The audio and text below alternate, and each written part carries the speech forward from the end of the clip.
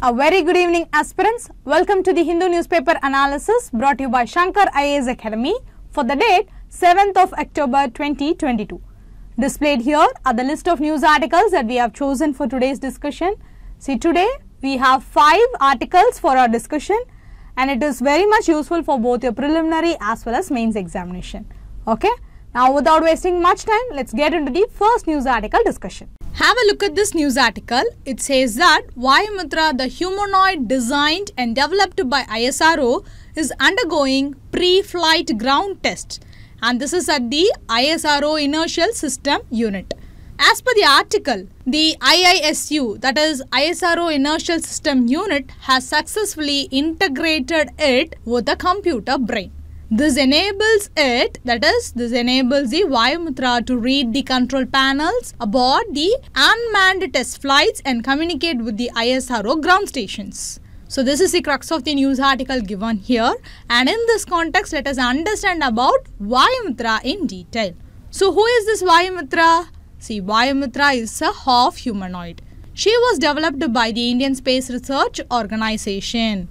And if you know the meaning of the name, then it is easy for you to understand its purpose. In Vyommitra, Vyoma means space and Mitra means friend. So she was designed and developed to fly aboard unmanned test missions ahead of the Gaganyaan human space flight mission, which is expected in 2024. See, this is like a test run or the trial for the Gaganyaan mission, which is going to carry humans. And to simulate the conditions of carrying a human, this humanoid is designed and it will be sent in the test missions. Okay. Now coming to the question of what is a humanoid. See, humanoid is basically a robot and it is with the appearance of a human being. Like any robot, a humanoid's function are determined by the computer systems to which it is connected. Now why is Vyommitra called as half humanoid? Is it because Vyommitra is half human and half animal in appearance? See, it is a big no. See, she is called as half humanoid because she will only have a head, 2 hands and a torso, and she will not have lower limbs. See the image here? This is not the sitting pose of Vyommitra. She really does not have lower limbs. Okay. And why ISRO has developed Vyommitra for the test mission? As we all know, India is planning to send humans into space. That is only the Gaganyaan mission. And this is expected to be done by 2024. So ISRO is trying to develop a crew model and rocket systems that will ensure the safe travel and return of the Indian astronaut. See, other countries, they have sent animals for conducting tests of their rockets and crew recovery systems. But India is using a humanoid to test the efficacy of the GSLV Mk3 rocket to transport a human to space and back. Once flown into space, Vyommitra will be able to test systems in the crew model meant for the survival and safe travel of the first Indian astronaut. Okay.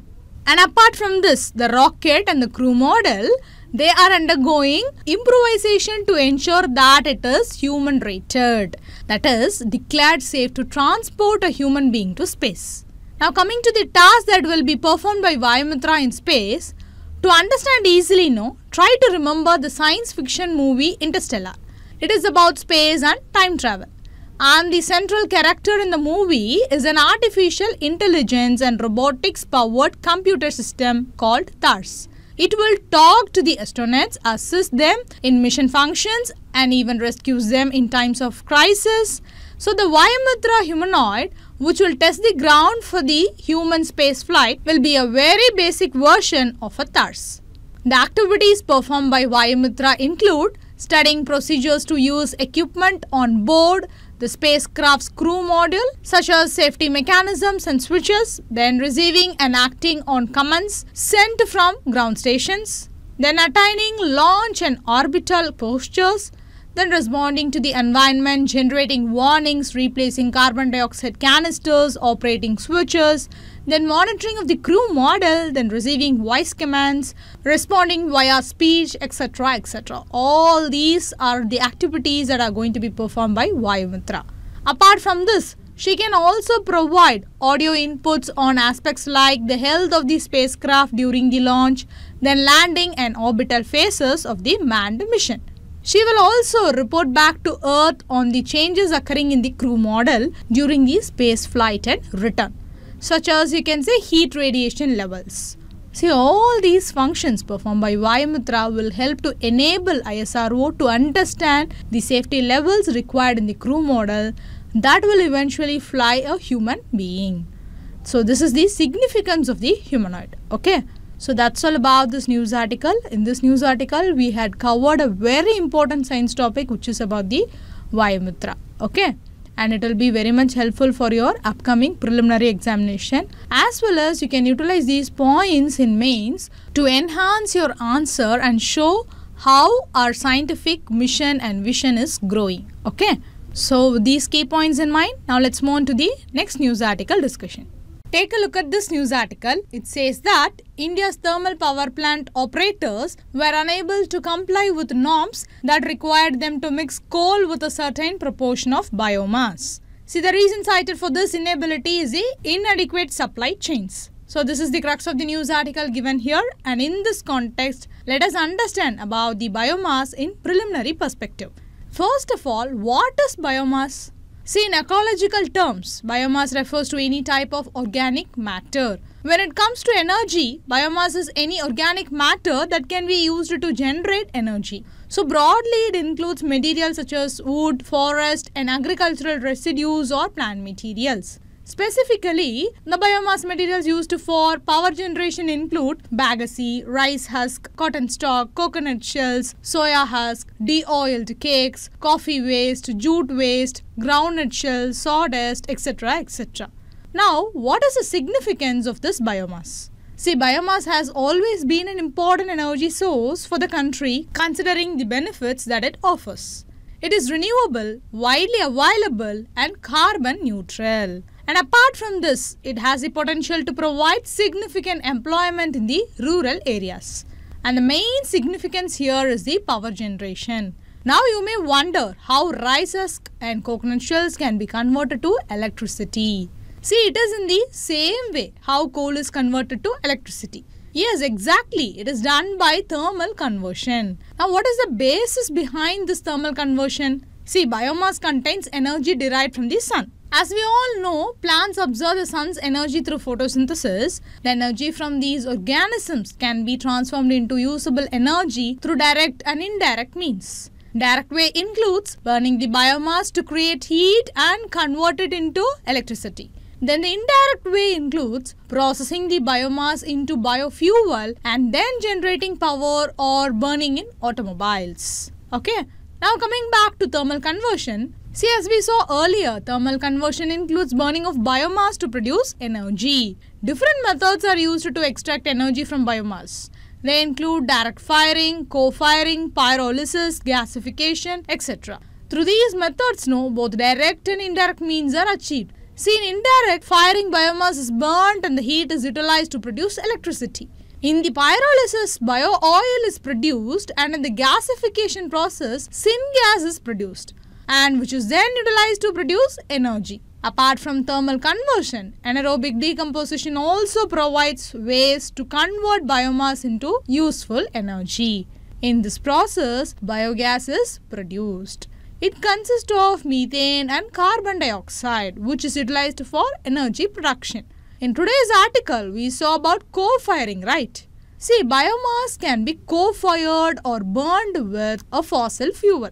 It is most often co-fired in coal plants. Why it is done like this when we have the option of directly burning the biomass? See, co-firing eases the demand for coal. This reduces the amount of carbon dioxide and other greenhouse gases released by burning fossil fuels. These factors are very crucial for us because global warming is causing n number of disasters. And that is why India has set a target of replacing 5% of coal demand of coal power plants through co-firing. And the article today says that several operators not meeting the target of replacing 5% of their coal with biomass. Only 39 power plants had co-fired biomass pellets. Now coming back to energy conversion of biomass, wait a minute, did you notice the fault here? We saw that biomass is burnt and energy is extracted, right?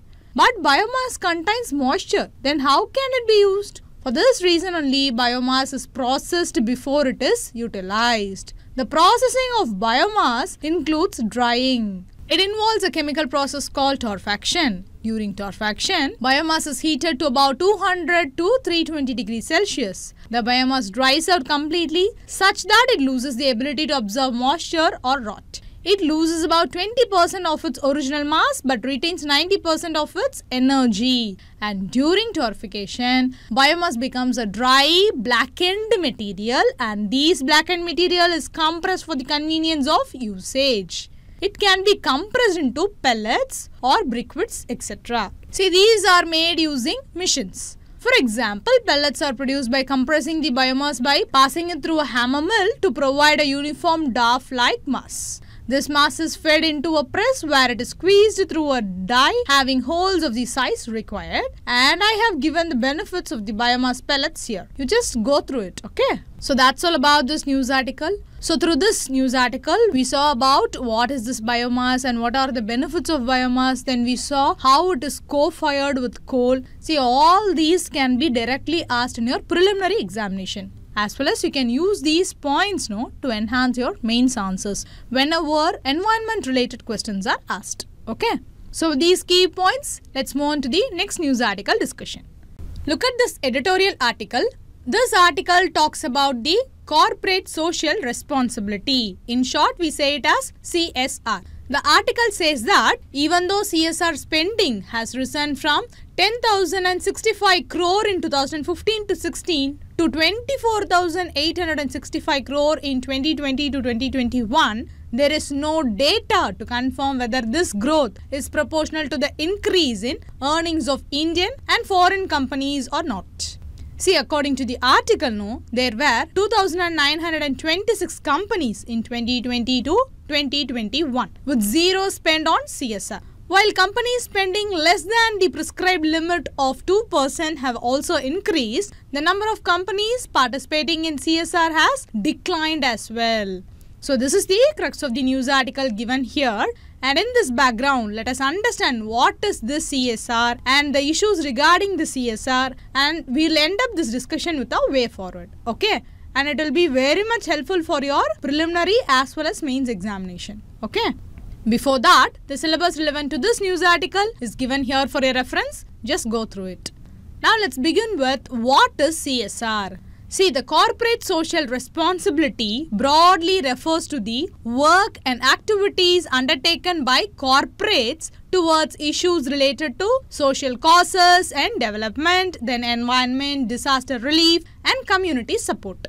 The CSR was made mandatory for companies in India by the Companies Act 2013. Okay?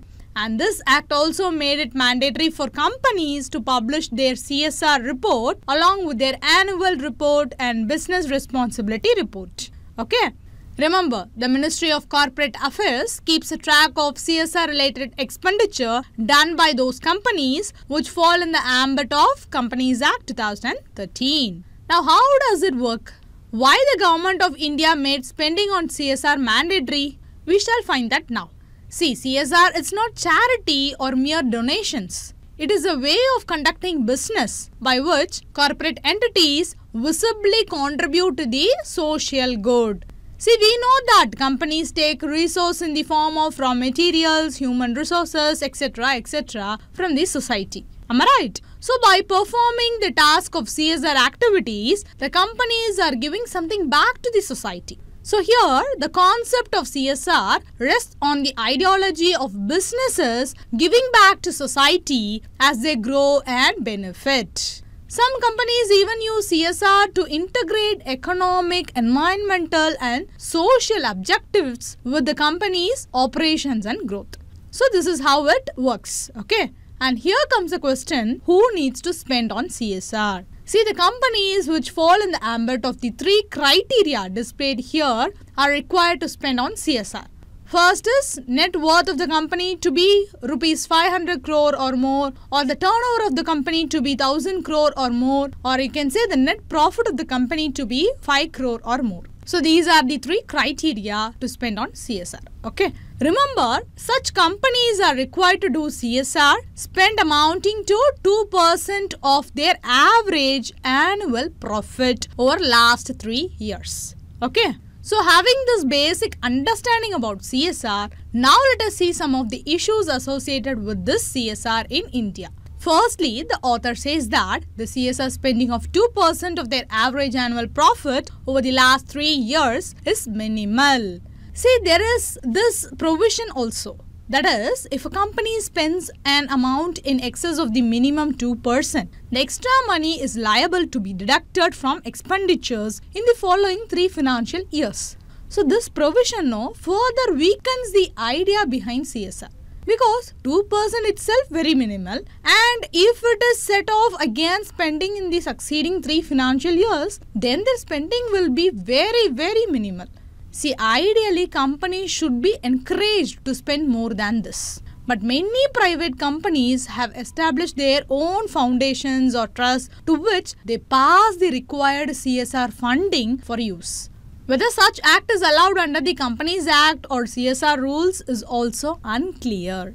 And the second issue is geographical bias. See, the first provision to section 135 under clause 5 of the Act says that the company should give preference to local areas or areas around it where it operates. But a report by Ashoka University Center for Social Impact and Philanthropy says that 54% of CSR companies are concentrated in Maharashtra, Tamil Nadu, Karnataka and Gujarat, and they receive the largest CSR spending, while the populous Uttar Pradesh and Madhya Pradesh receive little. So here there is absence of clear percentages of local spending and other area spending, which is an issue here. Okay. And the third issue is the percentage of spending on environment is low. See, item 4 of schedule 7 of the Act deals with broader environmental issues to create a countervailing effect. But an analysis of CSR spending, that is from the year 2014 to 18, says that while most CSR spending is in education, that is nearly 37%, and health and sanitation is 29%, and only 9% was spent on the environment. Okay. And the fourth issue is with the monitoring system. See, under the existing regulation, monitoring is by a board-led disclosure-based regime. That is, companies just report their CSR spending annually to the Corporate Affairs Ministry. This is through filing of an annual report. You know that, okay? Whether these reports are reviewed and the corporations involved are held accountable is a question here. So here the major issue is it focuses on output rather than quality of the expenditure and its impact. So which is an issue here. Now let us see some of the way forwards. First is identification of where CSR funds would have the greatest impact across India. And for that, it is necessary to create a national platform centralized by the MCA, that is Ministry of Corporate Affairs. In that platform, all states should be able to list their potential CSR admissible projects. This might also be guided by the Corporate Social Responsibility Projects Repository. And this is maintained by Invest India on the India Investment Grid. Okay. Secondly, companies need to prioritize environmental restoration in the area where they operate. They should allocate at least 25% for environmental regeneration. Since the government itself have started its own independent programs for education, water supply and sanitation, action to prevent fraud and duplication is imperative. Okay. And the third way forward is community participation. See, all CSR projects should be selected and implemented with the active involvement of communities, district administration and public representatives. Okay. And finally, to enhance the current monitoring and assessment system, recommendations made by the high-level committee in the year 2018 should be included into the current CSR framework. Such recommendations include enhancing reporting mechanisms with enhanced disclosures regarding project selections, locations, implementing agencies, etc., etc. Then bringing the CSR within the purview of statutory financial audit with the details of CSR expenditure included in the financial statement of a company. And then mandating independent third-party impact assessment audits is also very much helpful to enhance the current monitoring and assessment systems. Okay, so that's all about this news article. So in this discussion, we saw what is the CSR and what are all the issues under the CSR and how the CSR is helpful for the society. And finally, we ended up with the way forward to address the issues that we saw in this discussion. Okay, so through this discussion, I have taken a holistic view of the CSR for you. So with these key points in mind, now let's move on to the next news article discussion. Now have a look at this news article. This news article talks about G20. And the news article says that the President Biden did not rule out meeting with Russian leader Putin during the G20 summit next month in Asia. So in this background, let us quickly go through the G20 in preliminary perspective. See, the group of 20 or G20 is a grouping of the world's 20 largest economies. Its members include 19 countries: Argentina, Australia, Brazil, Canada, China, France, Germany, then India, Indonesia, Italy, Japan, the Republic of Korea, Mexico, Russia, Saudi Arabia, then South Africa, Turkey, United Kingdom, United States of America, and the European Union. So G20 members represent almost 90% of global GDP, 80% of international global trade, and 2/3 of the world's population lives in G20 member countries. And note that 84% of all fossil fuel emissions are produced by G20 countries. It was formed in the year 1999, and the primary mandate of the grouping is for international economic cooperation, with particular emphasis to prevent future financial crisis that is about to occur across the world.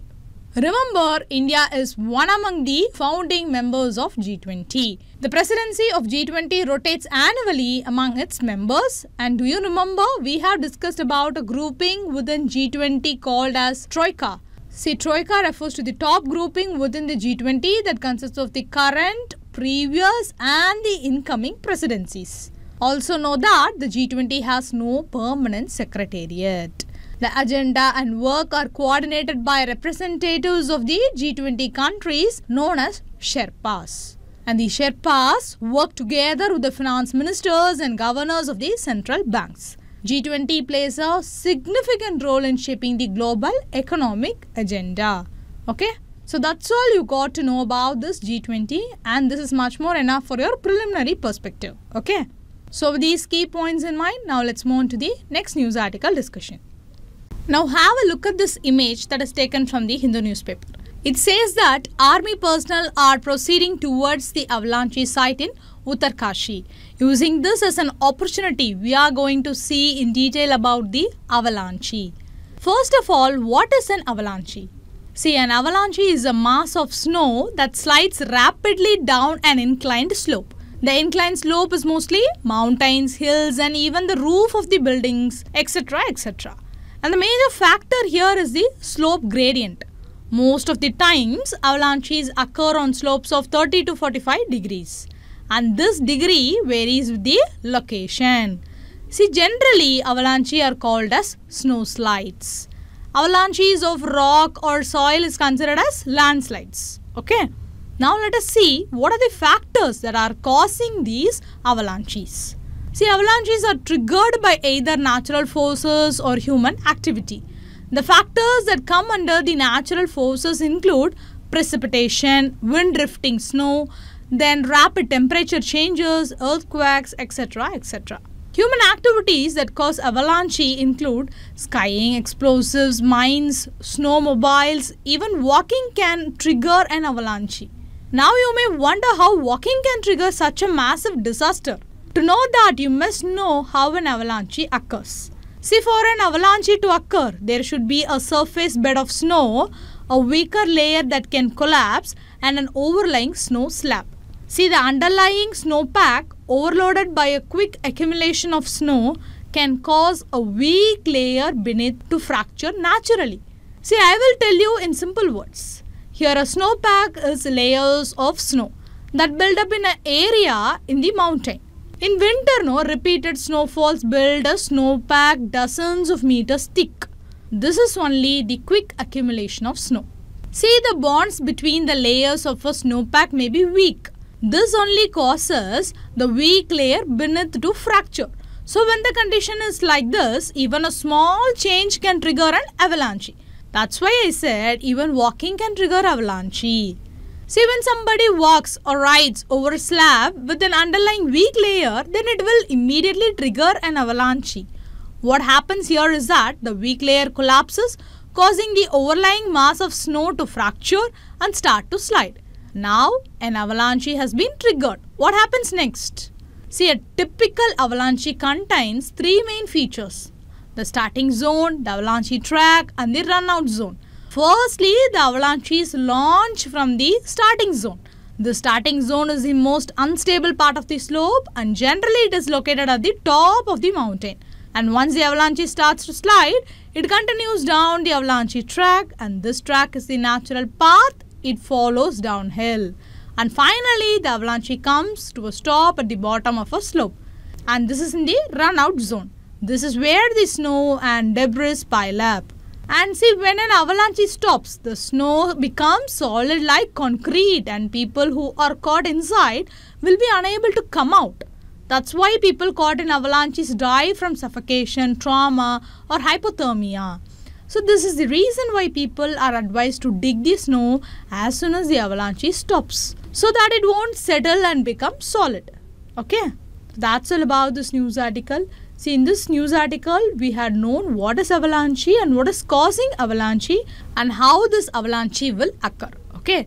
So with these key points in mind, now let's move on to the next part of the news article discussion, which is the preliminary practice question discussion. See, today we have 4 questions, in which 3 I'll be discussing and 1 will be a quiz question for you. Okay. Now look at this first question. See, it is regarding the avalanche discussion. Okay. Here 3 statements are given and you are asked to find the correct statement. Okay. Now look at statement 1. A slab avalanche occurs when the weak layer of a snowpack is on the top. See, this statement is incorrect because slough avalanches occur when the weak layer of a snowpack is on the top. A slough is a small slide of dry, powdery snow that moves as a formless mass. Sloughs are much less dangerous than slab avalanches. Okay. And now look at the second statement. A slough avalanche occurs when the weak layer lies lower down in a snowpack. See, this statement is incorrect. We just now saw that, right? See, a slab avalanche occurs when the weak layer lies lower down in a snowpack.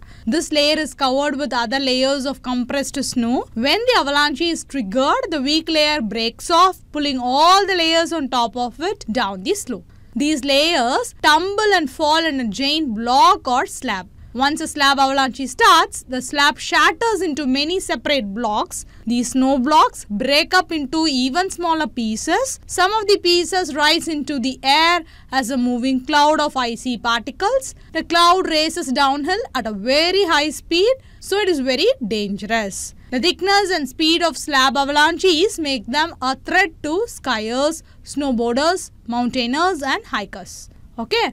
So, this 2 statements says that the definitions of both are just interchanged. Okay. Now, coming to the third statement, global warming causes avalanches in Himalayas. See, just by seeing this itself, you can understand that this statement is correct. Am I right?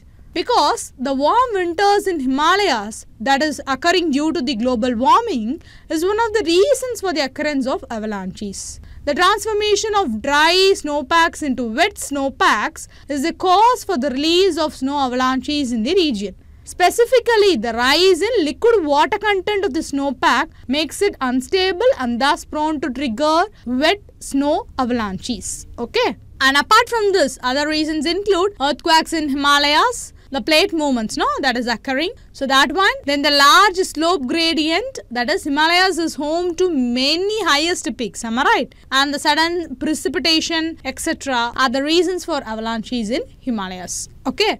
Now coming back to the question.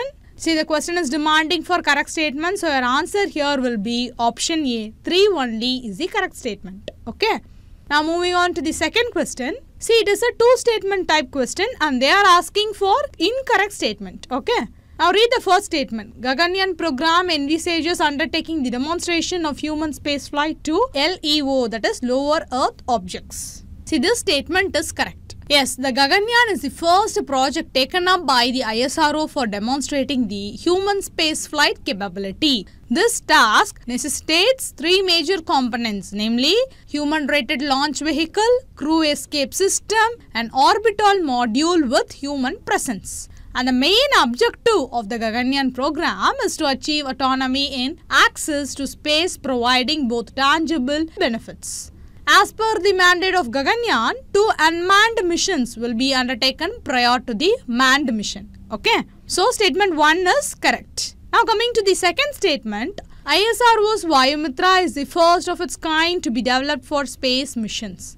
See, this statement is incorrect because there have been many missions featuring humanoid robots like Vyommitra. And the most recent mission was in March 2019. A mannequin called Ripley was flown on the Dragon Crew capsule launched on a SpaceX Falcon rocket. It was sent to the International Space Station, and Ripley was fitted with sensors to measure forces that act during spaceflight as part of SpaceX preparations. That is, preparation of SpaceX to send a human into space in 2020 for NASA. Okay. And other instances, you can take an artificial intelligence robot ball called Simon. Crew Interactive Mobile Companion was deployed on the ISS by Airbus. Then the Int Ball, a floating camera robot, was deployed on the ISS by JAXA Space Agency. Then the Kurobo, a humanoid robot astronaut built in Japan, was flown to the ISS along with the first Japanese commander of the ISS, Koichi Wakata. And this is to serve as the astronaut's assistant in conducting experiments on the space station. See, the Kurobo was equipped with technology such as speech recognition, facial recognition, then language processing and telecommunication capabilities. Then I can remember a Russian humanoid robot, Fedor, was sent to the ISS in the year 2019. This is to carry out mechanical functions on the space stations. Okay. So what is the answer for this question? Since the question is demanding for incorrect statements, your answer here will be option B, 2 only is the incorrect statement. Okay. Now moving on to the third question, which of the following constitute the applications of biomass pellets? See, here 7 applications are given. Am I right? All are the applications of biomass pellets. Okay. So your answer here will be option D, 1, 2, 3, 4, 5, 6 and 7.